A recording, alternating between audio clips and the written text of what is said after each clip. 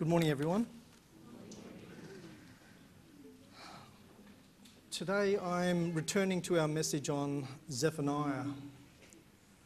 This is actually the fourth message on Zephaniah. And I'm actually only going to preach on 3 verses. But it's amazing what those verses actually contains. But before we actually get there, let's all turn to Ephesians chapter 6.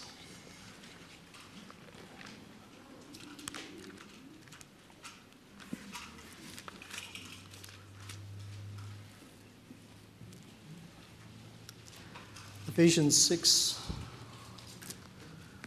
verses 10 to 17.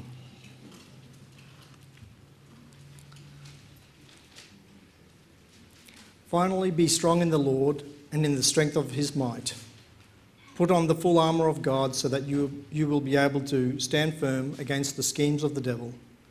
For our struggle is not against flesh and blood, but against the rulers, against the powers, against the world forces of this darkness, against the spiritual forces of wickedness in the heavenly places.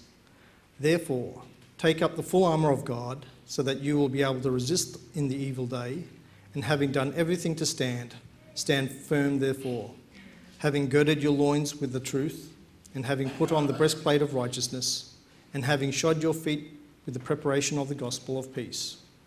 In addition to all, taking up the shield of faith, with which you will be able to extinguish all the flaming arrows of the evil one, and take the helmet of salvation and the sword of the Spirit, which is the word of God.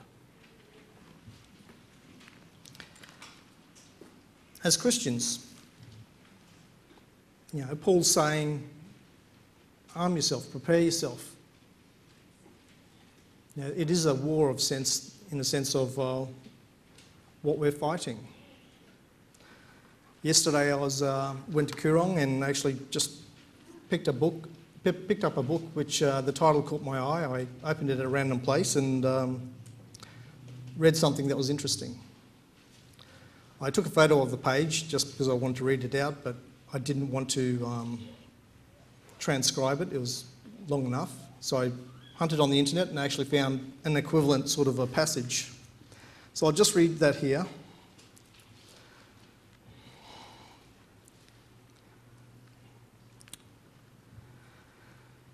It's a discussion between a camel, a son, and the camel's mother. For instance, a mother camel and her offspring were talking one day when the young camel asked, "Mum, why do I have these huge 3-toed feet?" The mother replied, "Well, son, when we trek across the desert, your toes will help you stay on top of the soft sand." "Okay," said the son. A few minutes later, the son asked, "Mum, why do I have these long eyelashes?" "They are there to keep the sand out of your eyes on the trips through the desert." "Thanks, Mum," replied the son. After a short while, the son returned and asked, "Mum, why do I have these great big humps on my back?" The mother, now a little impatient with the boy's questions, replied, "They are there to help us store water for our treks across the desert, so we can go without drinking for long periods of time and not get thirsty." "Thanks, Mum." So we have huge feet to stop us from sinking into the sand, long eyelashes to keep the sand out of our eyes, and these humps to store water for long trips in the desert, right? "Yes, son, that's right." "Well then, why in the world are we living in the San Diego Zoo?" It's an interesting little narrative. But we just read Ephesians 6.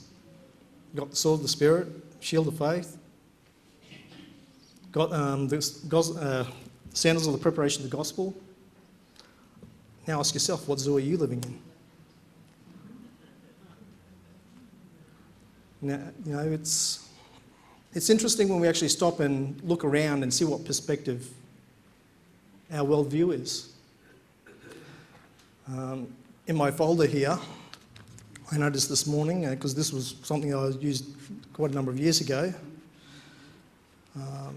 when you think of modern technology, what do you think of? One of these? The kid's going, what's this? That's modern technology 20 years, 30 years ago. And it's amazing how our worldview changes with time. But when we look at history, you've heard the statement, history repeats itself. Zephaniah is a book where history repeats itself. We look at what's happening in the world today and history is repeating itself. Though the world doesn't see that. They can't see it. Because as far as they're concerned, the Bible is a storybook. When you think of the book of Zephaniah, now, like I said, this is the fourth message. Anyone here still not read the book completely? Anyone going to put their hand up? Anyone still doesn't know where it is in the Bible? But when we think of Zephaniah, we've got to remember that, Amos and all the other prophets, they spoke to the nation, right, for hundreds of years. Amos was around 100 years before Zephaniah. And it's interesting what he says. 100 years before Zephaniah, Amos says, "Seek the Lord that you may live, or he will break forth like a fire, O house of Joseph, and it will consume with none to quench it for Bethel." He's using synonyms for Judah, for the people of God, for the house of God. It's Jerusalem and Judah. It's the people of God. So let's pray. Dear Lord, we thank you for your word, for the history you've preserved in your word to show us how your people should live, and what happens when they don't live the way they should, the consequences. But we know that you're loved, Lord, because in your mercy and grace, you always call us back. You seek for us to repent. You seek for us to return to you. And Lord, I pray this day that this message will get out of it that urgency to seek you more, Lord. In Jesus' name, amen. Okay.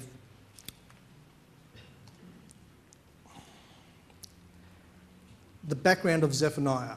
We have the books of Kings and Chronicles, and I've mentioned this before. If you read Kings and Chronicles, you'll get a background for what was happening in the world around Israel at that time. 2 Kings 21 to 23 is very pertinent to what's happening regarding the message of Zephaniah. And indeed, in 2 Kings 21, it actually reads that the rest of the acts of some of the kings, aren't they written in the books of Chronicles? So we have an emphasis here. We've got a background, and don't forget, read here as well.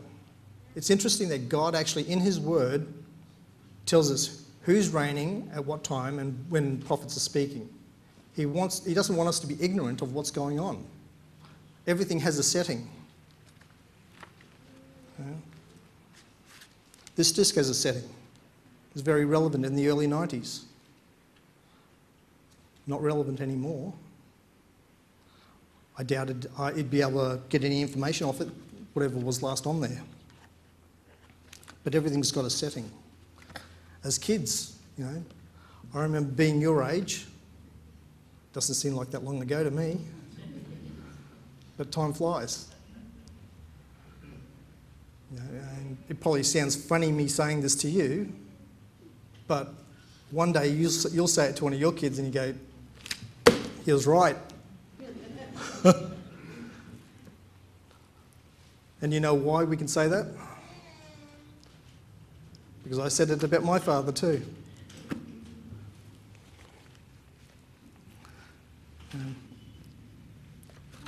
We have to learn from history. Or learn not to make the same mistakes. Why would we want to make the same mistakes as our parents or grandparents or this country or that country? So when we look at Zephaniah, You had a period of kings that you had a good king, Hezekiah. But then you had his subsequent sons who were bad kings. And so for a long time, the country had bad kings, bad government, bad influence. And the surrounding nations were no better. They tried to exert their influence on Israel and Judah. It was only when Josiah, who was the great-grandson of King Hezekiah, came along that you actually had another good king. So for 70 years, it was bad kings. And indeed, when you look at the nations around Israel and Judah, whether it was Egypt in the south, Assyria and Babylon in the north, Israel was caught in the middle between great conflicts.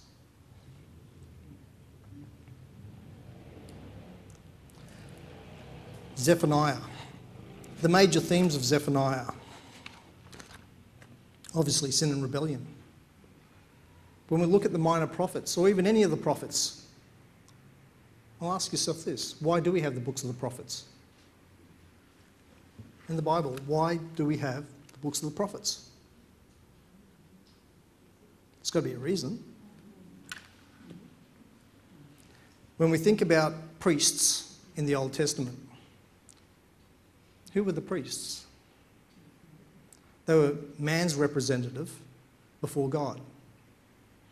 The prophets were God's representatives before men. It was the prophets who came saying, repent. Why?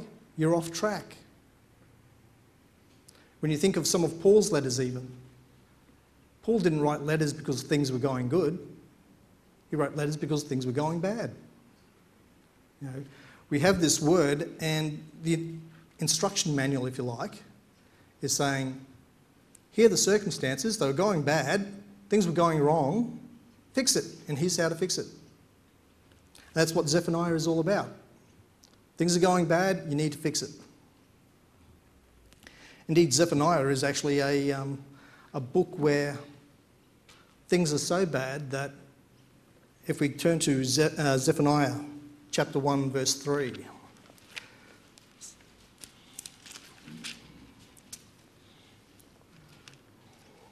So if you know where the book of Matthew is and you go back 4 books, so it's from Matthew's Gospel, it's back to Malachi, back to Zechariah, back to Habakkuk, and then Zephaniah. Sorry, Haggai and then Zephaniah. Zephaniah chapter 1 and studying verse 2. I will completely remove all things from the face of the earth, declares the Lord. There you go. Great. Starts off with a positive note. Wouldn't you love to receive that message? Wouldn't you love to be Zephaniah writing this message and saying, do I really have to say this? Because when you think of the false prophets of the day, when you think of the people of the day, could you imagine going to Brisbane or any other city in Australia, setting up and say, God's going to destroy everything? You think people are going to look kindly on you? Same too for Zephaniah, no doubt. When you think 70 years of bad kings, and you're going to stand up and preach this, he wouldn't have been popular.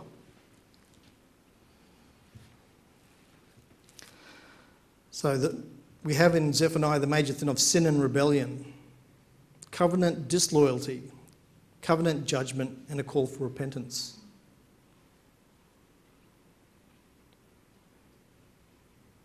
But when you think of the covenant, what's the covenant? Do you understand what a covenant is? Can anyone make a covenant?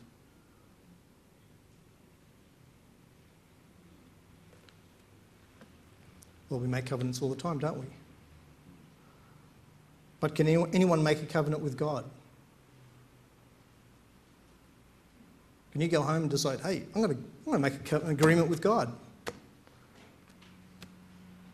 Is it an agreement between 2 parties or 2 or more parties? How can anyone be in covenant with God unless God decides to be in covenant with you? That's actually an interesting point in this message. God is sovereign over his covenant people, the pagan nations, and all of creation. And also a theme is the day of the Lord.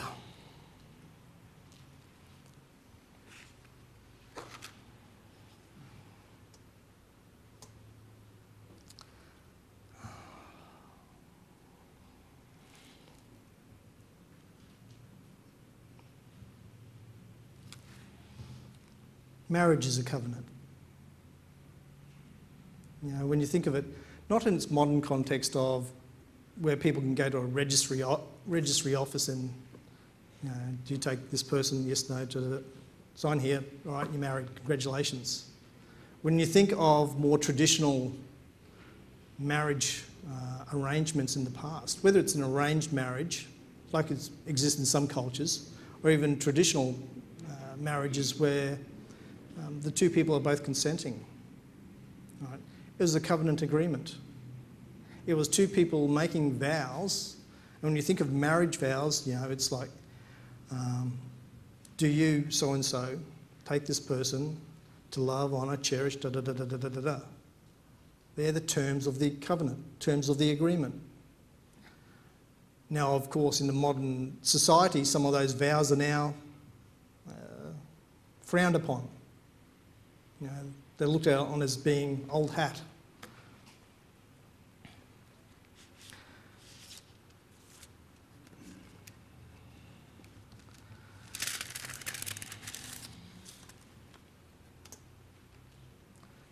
What you can see up on the overhead is actually called the Mayflower Compact.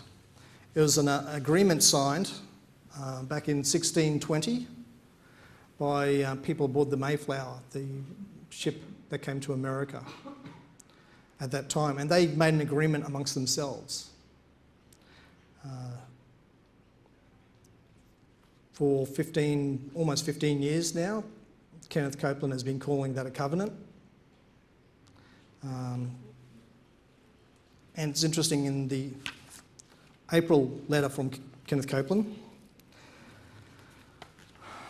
he says, this nation, say the US, is the only one in history founded by people who loved Jesus and for the purpose of worshipping him.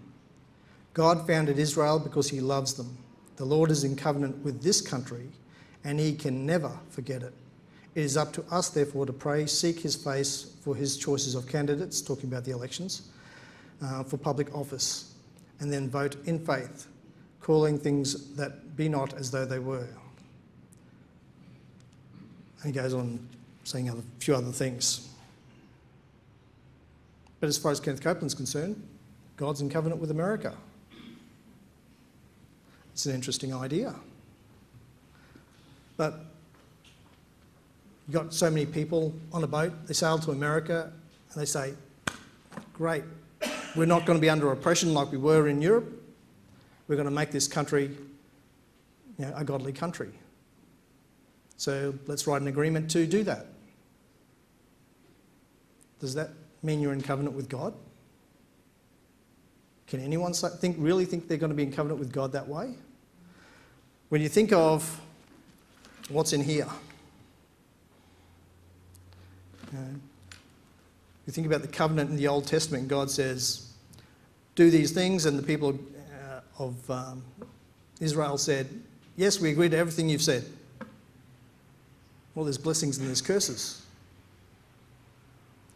It doesn't matter if I pick on America, it can be Australia or Canada or England, any Christianised country that in a sense was Christian at some stage.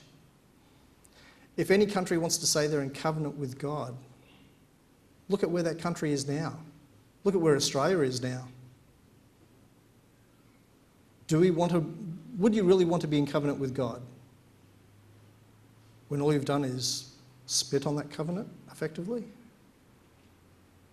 If we pick on America again, we'll take the Bible out of the courtroom, out of the school, out of the hospitals, out of wherever we want. But don't worry, we're in a covenant with God and God's got to bless us. God bless America. Australia's no different though. April, when this newsletter came out, Texas, where Kenneth Copeland Ministries is located, was hit by floods.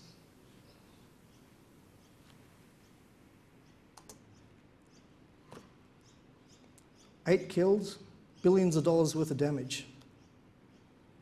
Brisbane experienced its own floods not 5 years ago. Well, only 5 years ago. Then this month also we've seen fires in Canada, once Christianised country. Yeah.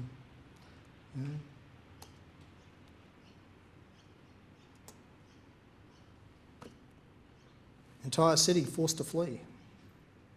I don't know if you saw those news stories. I mean, that is a massive fire, and they're talking about it being weeks before they can even think of it being put out. History repeats itself. In a sense, judgment comes. Now, whether or not these things are of God, can't say. I'm certainly not going to definitively say they are. But if you want to say that America's in a covenant with God, how long should God put up with America before he says, I've had enough with the way you're doing things? That's what Zephaniah is about. I've had enough with what you're doing. Judgment's coming. That's the book of Zephaniah. Indeed, when you look at the book of Revelation, you look at the entire world, there's going to come a point in time where God's going to say, that's it, had enough, time's up.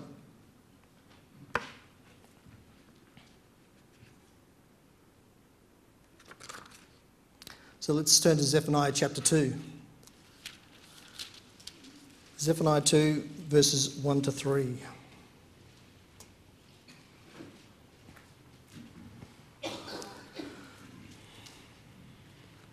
So in chapter 1, it spoke about all the wrath that is coming, the judgment of God that's coming.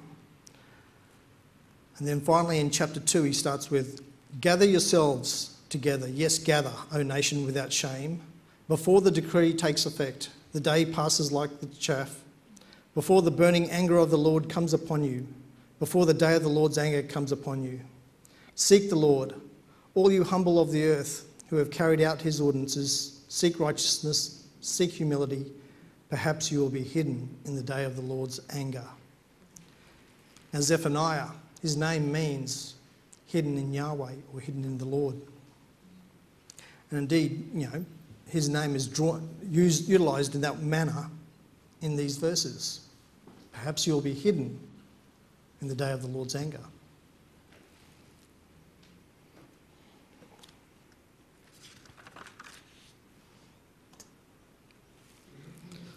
But you notice the befores in verses 1 and 2. It's gather yourselves together, yes, gather, O nation without shame, before the decree takes effect, the day passes like the chaff, before the burning anger of the Lord comes upon you, before the day of the Lord's anger comes upon you. Well, before which decree? He just said, before the decree takes effect. Which decree? That would be the decree we read right at the beginning.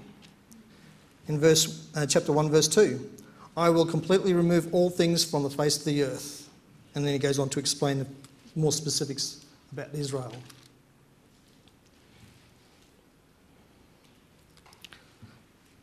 But when we look at chapter 1, which we've previously looked at, in verse 7, it talks about the day of the Yahweh which is near. The day of the Lord's sacrifice in verse 8. Verse 10, that day. Verse 14, near is the great day of the Lord, near and coming very quickly. Listen, the day of the Lord, in it the warrior cries out bitterly. Verse 15, a day of wrath is that day, a day of terrible trouble and distress, a day of destruction and desolation, a day of darkness and gloom, a day of clouds and thick darkness. Verse 16, a day of trumpet and battle cry against the fortified cities and the high corner towers. And verse 18, neither their silver nor their gold will be able to deliver them on that day, on the day of the Lord's wrath. And all the earth will be devoured in the fire of his jealousy, for he will make a complete end, indeed a terrifying one, of all the inhabitants of the earth. It's very dire. You know? And here's God saying, gather yourselves before that day approaches. But the interesting thing is that gather is not the gather you might see in a solemn assembly. It's obviously got that inference of Israel coming together as a solemn assembly and saying and devoting themselves back to God. But that word for gather is actually used more often as in the sense of stubble.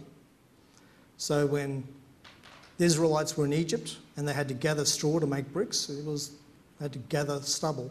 It's that gather. Same too in Numbers, I think it was, the man who was caught gathering sticks on the Sabbath day. It's that gather. You know, so it's not coming together as a group to worship, because they're stubble. What's chaff? It blows away in the wind. They're going to be dispersed anyway. The people have gone against God. Their worth is now almost worthless, like stubble. But they're told they should need to come back to God before it's too late. But that's the same with all of us, isn't it? We need to come to God before it's too late. You know, there's no point waiting before you're standing before the throne of judgment and going, okay, I repent. That's not going to work.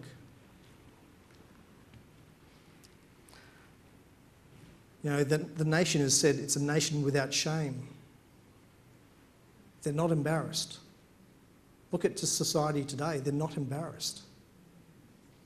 They relish their sins. When you think about some of the songs that have been written, one to pick on would be Highway to Hell, the AC/DC, I think it's AC/DC song. Right? They enjoy their sins, they enjoy mocking God. That's what Israel did. History's just repeating itself. A nation without shame.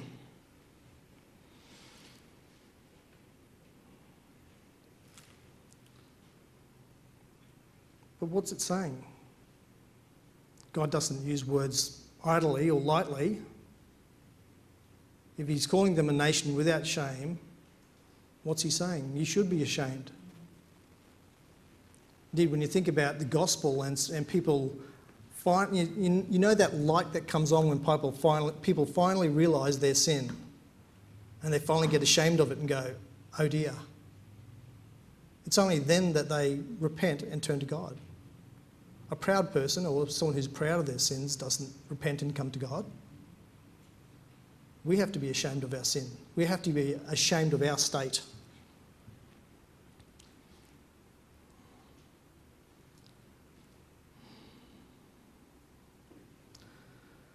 But in verses 1 and 2, it's nationalistic. Right, the cry's gone out to the nation, gather yourselves before it's too late. But the problem is, the cry goes out to everyone.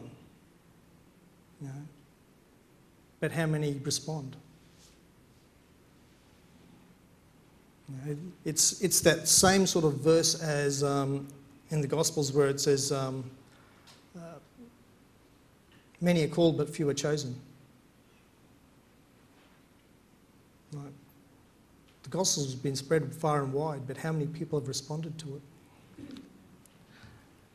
The good news of coming to God, or the good news of repenting, which sounds like a bit of a paradox, or irony even for some people. The good news of repenting.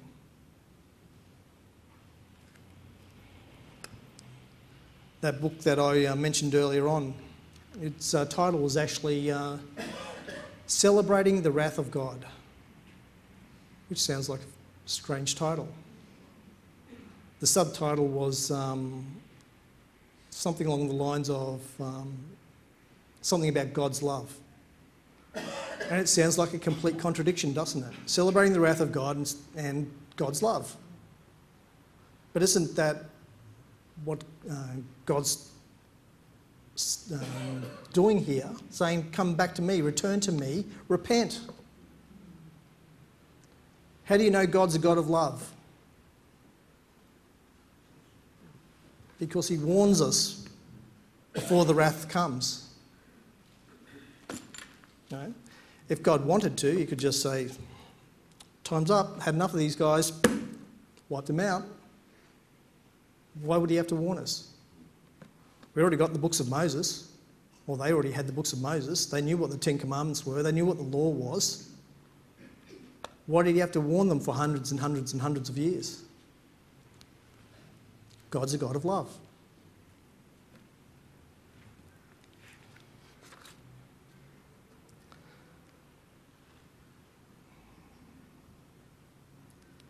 But it is the day of the Lord's anger. And we all have to make a decision, or everyone does make a decision before that day arrives. Let's turn to Matthew chapter 5.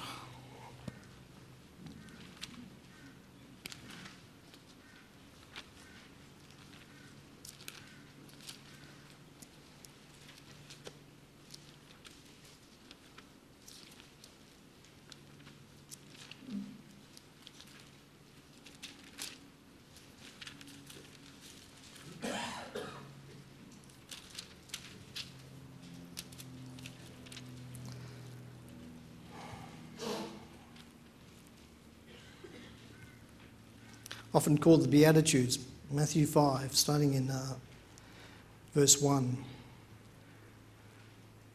When Jesus saw the crowds, he went up on top of the mountain, and after he sat down, his disciples came to him.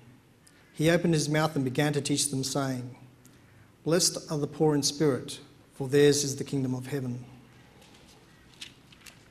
Blessed are those who mourn, for they shall be comforted. Blessed are the gentle, for they will inherit the earth.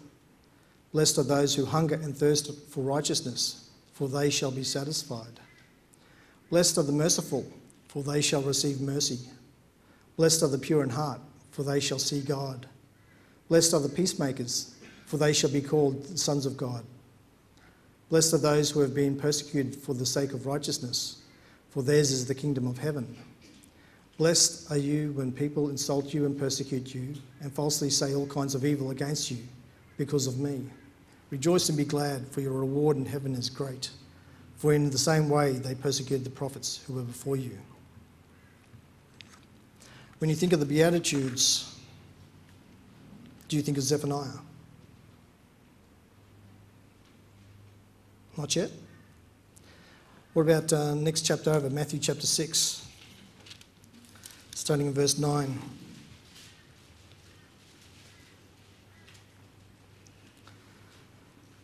The Lord's Prayer. Pray then this way, Our Father who is in heaven, hallowed be your name. Your kingdom come, your will be done on earth as it is in heaven. Give us this day our daily bread, and forgive us our debts, as we also have forgiven our debtors. And do not lead us into temptation, but deliver us from evil. For yours is the kingdom and the power and the glory forever. Amen.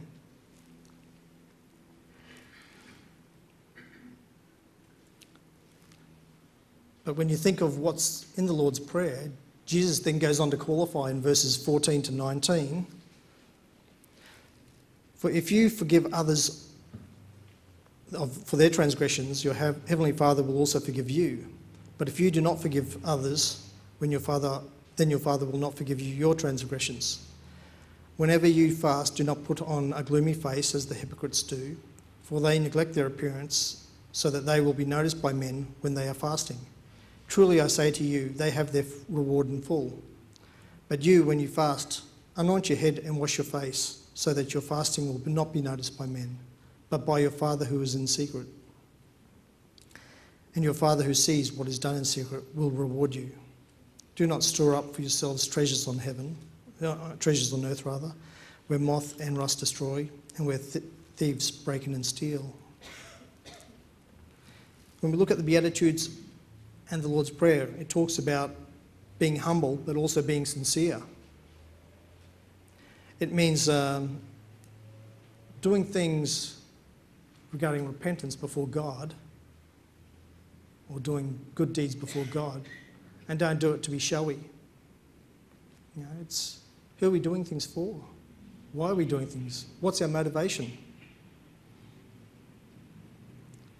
When you think of judgment, do we want God to judge us according to his own grace and mercy, or according to the standard we ourselves set when we judge others?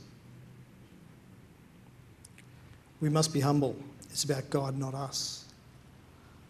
So when we look at the Beatitudes and we look at the Lord's Prayer, and now if we go back to Zephaniah chapter 2,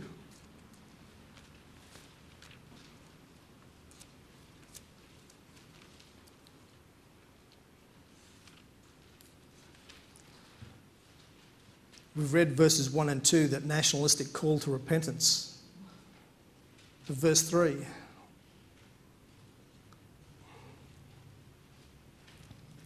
chapter 2, verse 3, seek the Lord, all you humble of the earth, who have carried out his ordinances. Seek righteousness, seek humility. Perhaps you will be hidden in the day of the Lord's anger. You can see a direct parallel with the Beatitudes, especially, about seeking humility, or seeking the Lord in humility, seeking righteousness.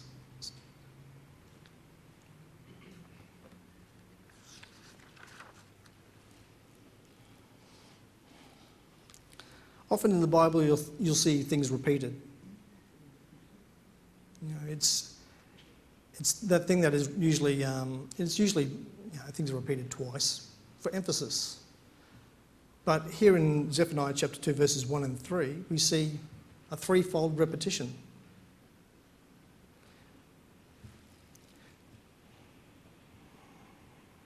To the nation it was before the day comes, before time is up. But for those who are among God's people who do respond, it's, how do you respond? It's seek the Lord.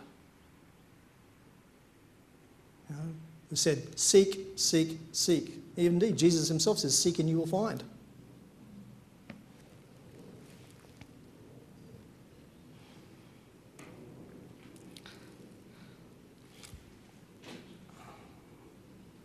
But our actions speak more than our words, don't they? Have you ever told someone the gospel and they've agreed with you, but it's exactly the same? They're not interested in, oh yeah, I'd like to go to heaven. Okay, yeah, I'll say this prayer. But have they repented? Repentance is an action. It's not just saying you agree to something and then don't do it, or don't have a corresponding action. The humble of the land, or the humble in the earth, actually, there, all you humble of the earth. In the Hebrew, it's the humble in the land. Well, the gospel's been gone into all the world. Who are the people that respond to the gospel? Have you responded to the gospel? It's only those who are humble. It's not about me, it's about God. Okay, I can't save myself. You have to be able to say that. You have to admit, I can't save myself. There's nothing I can do to wash away my sins. No amount of good deeds are going to undo the bad deed I did, because it was done.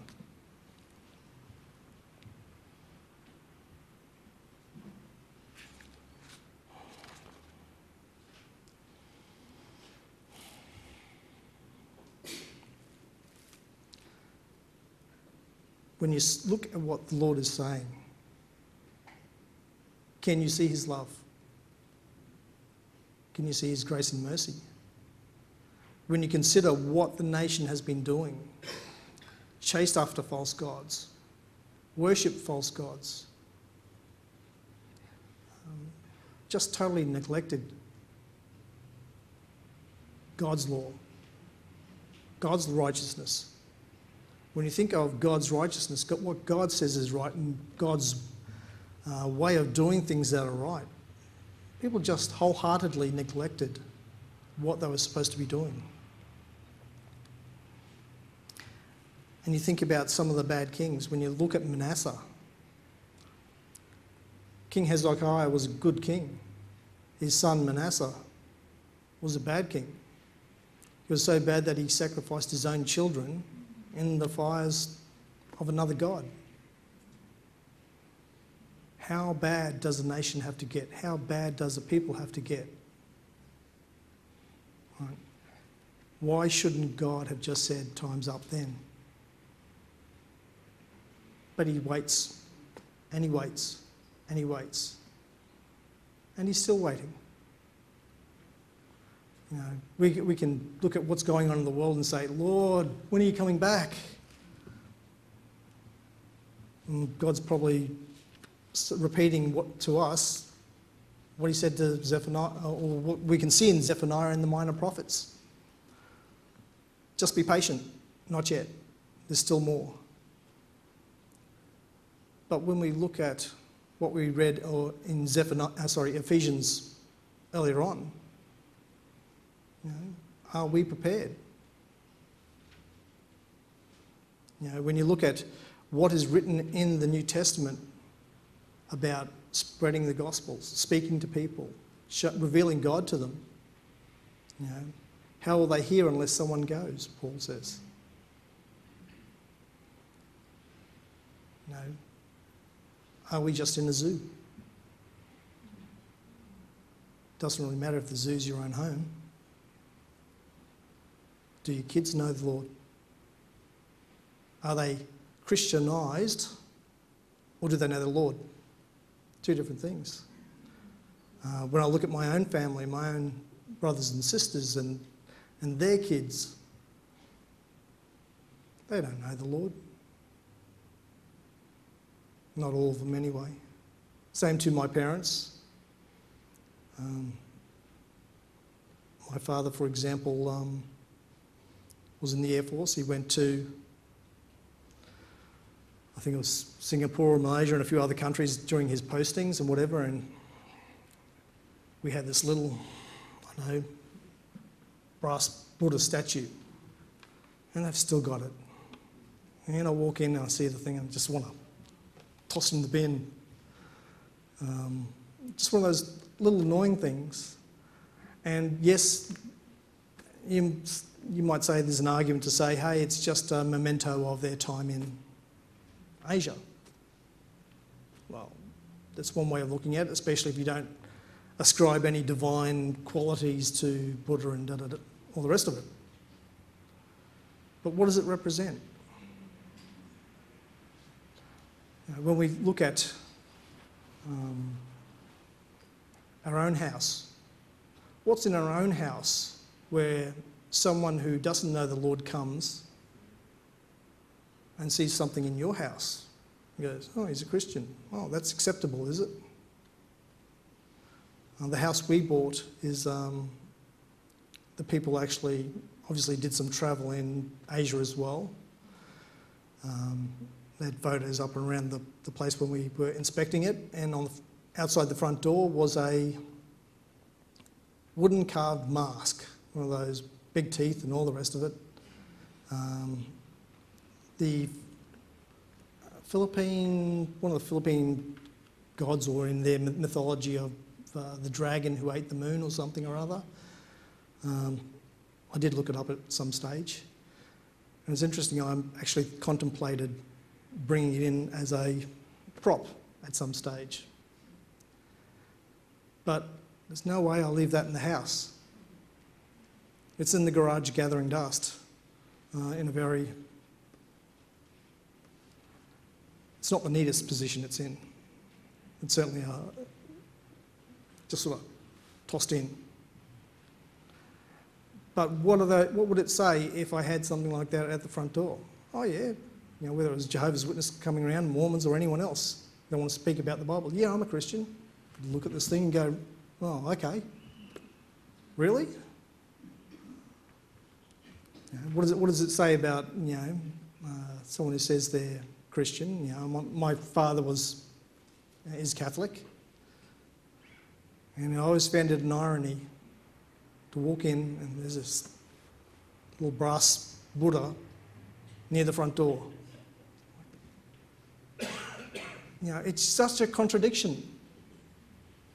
But if God's not real to anyone, if they don't know the real gospel, if they haven't repented and turned to God, it's not real. And that is just a memento. It doesn't represent anything, and they don't see the contradiction. So when we look at Ephesians 6 and the full armour of God, what are we wearing? What aren't we wearing? Who should we be ministering to? Is it the zoo here, the zoo at home, or the zoo elsewhere?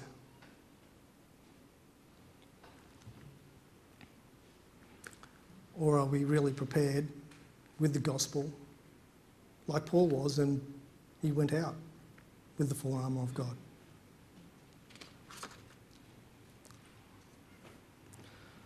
So the Zephaniah 2 verses 1 to 3, you know, what's it about? It's about the nation to return to Yahweh and worship him.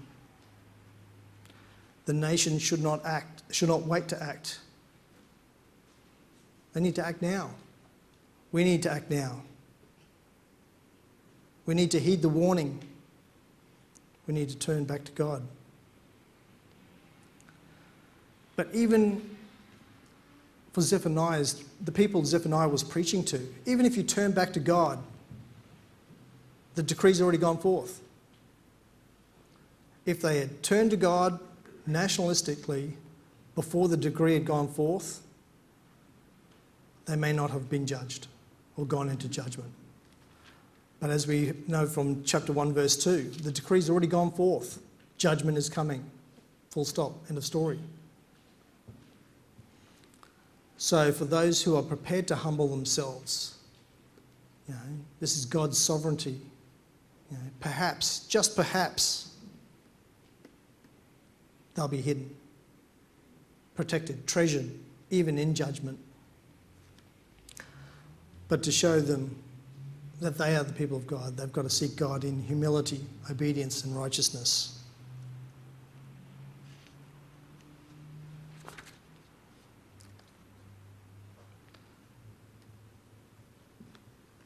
For God to relent, the nation needs to repent before judgment arrives. For individuals who have repented, perhaps they will be hidden when judgment comes, but they will be hidden at the final judgment. When we think about the gospel, that's what it's about. It's about repenting before time is up. We don't know how long we've got on this earth. You know, you see TV shows, Saving Babies, Little Miracles, and all these sort of shows about premature babies. You've got society, you know, watching these shows and crying tears over them, blah, blah, blah. You know, it's sad. You know, they're doing such a great job saving these children. And the doctors are. Meanwhile, in Queensland, last week, the MP, Chris Pine, says he wants to change the abortion laws so that there's no time limit on abortion.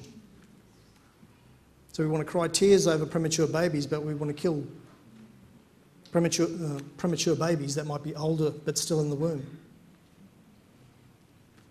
What a contradiction.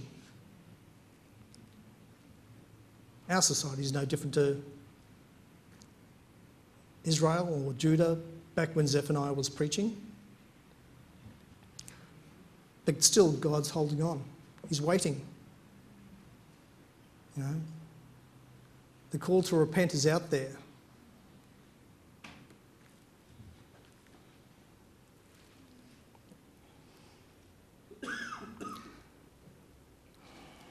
Let's turn to Matthew chapter 25. Just to use some biblical examples of not waiting till it's too late. Matthew 25, verses 1 to 14.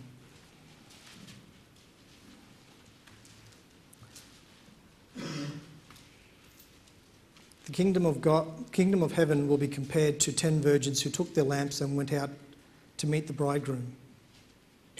5 of them were foolish and 5 were prudent. For when the foolish took their lamps, they took no oil with them, but the prudent took oil in flasks along with their lamps. Now while the bridegroom was delaying, they all got drowsy and began to sleep. But at midnight there was a shout, 'Behold, the bridegroom, come out to meet him.' Then all those virgins rose and trimmed their lamps. The foolish said to the prudent, 'Give us some of your oil, for our lamps are going out.' But the prudent answered, 'No, there will be not enough for us to buy, not enough for us and you. Go instead to the dealers and buy some for yourselves.' And while they were going away to make the purchase, the bridegroom came, and those who were ready went with him to the wedding feast, and the doors were shut. Later the other virgins also came, saying, 'Lord, Lord, open up for us.' But he answered, 'Truly I say to you, I don't know you. Be on the alert, for you do not know the day nor the hour.'" It's a good example. You need to be prepared. You need to be ready. We need to be repentant before it's too late. No point coming to God after the judgment. Same too, we could say that regarding the rapture. No point saying, "God, take me, take me, take me," after the rapture's already taken place and you go, "Oh dear, I'm left behind." No doubt some people will. You think of Esau in Genesis 27 verses 30 to 41. Jacob pretended to be Esau, got the father's blessing, and then Esau comes along and says, "All right, I've got the food you asked me to prepare, bless me now." He says, "I've already blessed your brother. Sorry, there's none for you." And with tears he said, "Bless me, please." Too late. He missed the opportunity, even though he was deceived out of it. When you think in 2 Samuel chapter 12 verses 1 to 23, David repenting and seeking forgiveness, and also for the life of his and Bathsheba's child that was the result of adultery. Right? The decree had gone out. The child will die. But David persisted. He sackcloth and ashes, wouldn't eat, trying repentant. But the decree had already gone out. The consequences of your adultery, the child would die. He tried to hide it. Tried to get away with it. Had Bathsheba's husband murdered. The decree went out. It was too late. Now, it's not always too late with God, but in some things it is. We've got to remember that God is sovereign. But it's when God sets time limits, those time limits are usually final.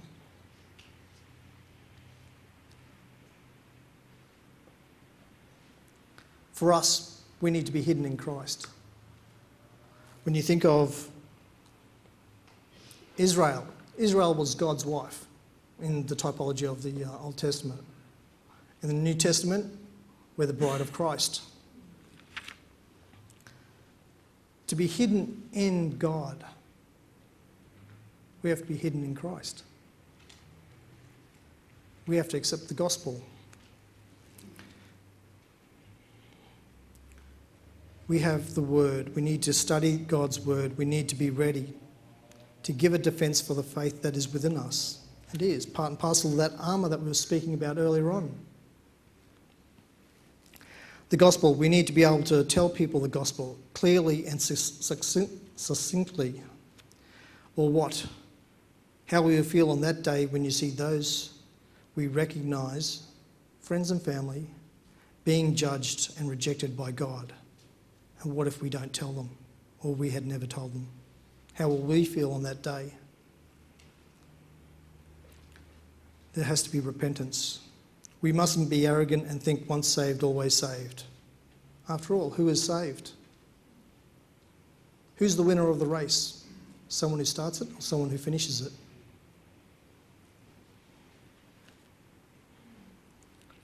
There has to be faith and works. We need faith, but faith that trusts God should be visible and be reflected by our actions. The only place to be hidden from God's wrath is being hidden in Christ. You know, when you look at Zephaniah, he says to seek, to seek, to seek. You know, we need to seek Yahweh. We need to seek God. But when will we find Yahweh? When will we find God? When do you find God? We find God when we find Christ. That's why it's hidden in Christ. And when we think of Jesus' name in the Hebrew is Yeshua, Yehoshua, which means Yahweh is salvation. We are hidden when we are hidden in Yahweh's salvation, when we are hidden in the Anointed One. So I hope this message, when we consider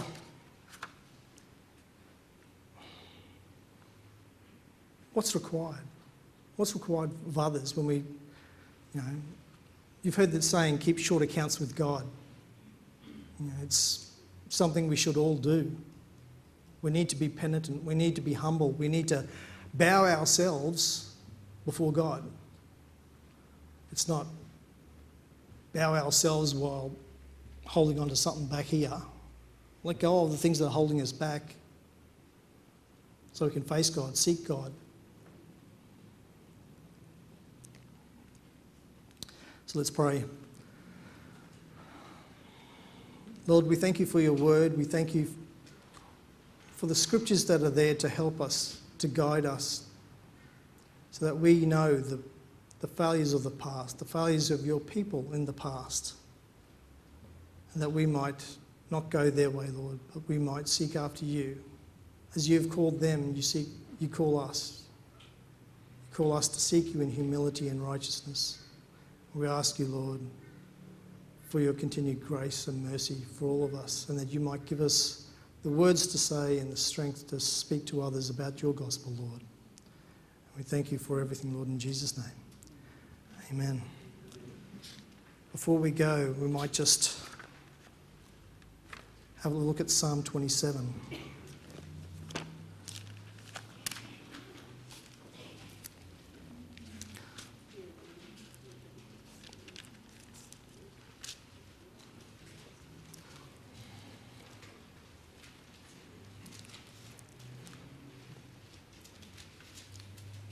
Psalm 27, starting verse 1.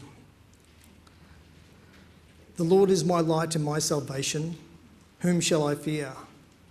The Lord is the defence of my life. Whom shall I dread? When evildoers come upon me to devour my flesh, my adversaries and my enemies, they stumble and fell. Though a host encamp against me, my heart will not fear. Though war arises against me, in spite of this, I shall be confident. One thing I've asked from the Lord, that I shall seek, that I may dwell in the house of the Lord all the days of my life, to behold the beauty of the Lord, and to meditate in his temple. For in the day of trouble he will conceal me in his tabernacle. In the secret place of his tent he will hide me. He will lift me up on the rock, and now my head will be lifted above my enemies around me.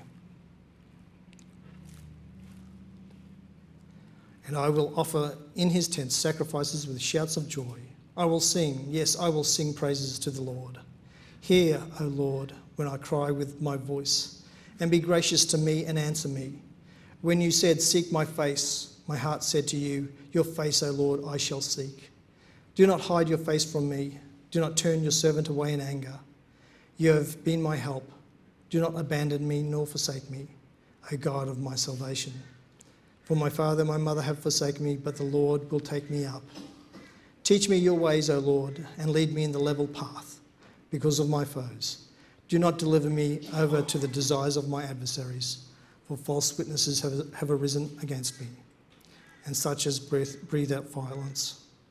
I would have despaired unless I had believed that I would see the goodness of the Lord in the land of the living. Wait for the Lord. Be strong and let your heart take courage.